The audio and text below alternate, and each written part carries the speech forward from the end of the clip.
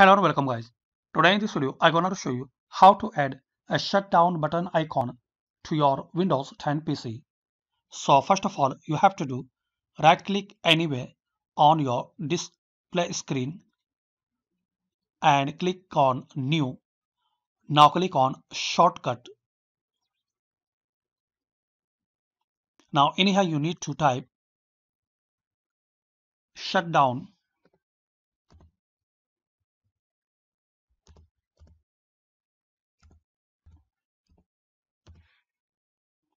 shutdown space slash s space slash t space 0, then click on next.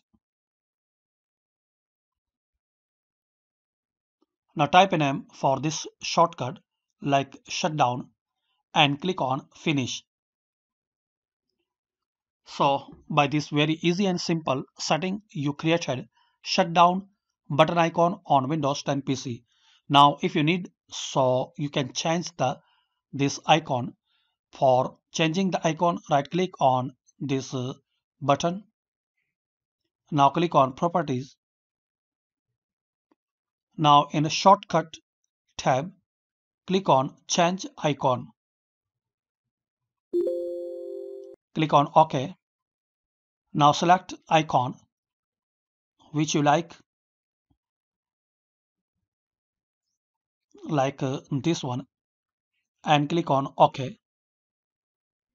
Click on apply, then OK. That's it.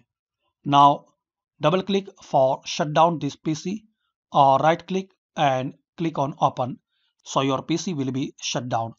So friends, by this easy and simple method you can create and add a shutdown button to your Windows 10 PC.